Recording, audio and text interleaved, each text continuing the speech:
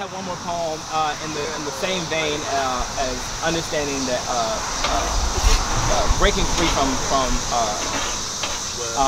from these things that we kind of like adopted as a culture that may not always be good for us. I want to end on a positive note. So, in the beginning was the Word, and the Word was God, and the Word was with God. So, when I'm speaking these words, this isn't poetic rhetoric. This is me trying to get back to the sentence from which I came. Love.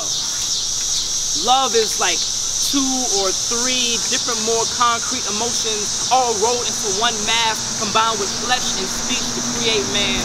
In the beginning is the Word, right? The Word is love, because God is love. So I love you the way God does, like forever, like no end, because God, love, is infinite. And we were made in this image of infinite love. So in a search to find myself, not only had I never left, but I had been looking in the eye of I and I the entire time, just waiting on me to speak the words so the God in me could be revealed. This is self-love. This is what you need first before you go looking for God in someone else. So here's some questions. Like, if God sees all, how can love be blind?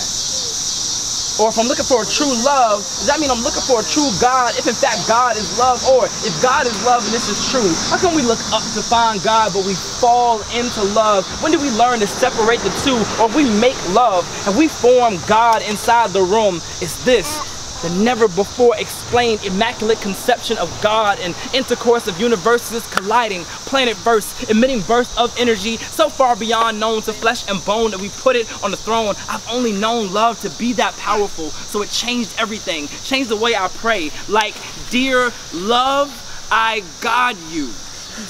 Guide me as only you could. So many people run from you and mistreat the vessels in which they are contained because they are told to fear God, which makes them fear love. So they go through life never being able to understand God, never being able to feel love. Even church told me to fear God and ask why, how do I love you and fear you at the same time? Didn't make sense, so I had to be born again. I was dying to find you. So many have died to find you, and often we are too far gone.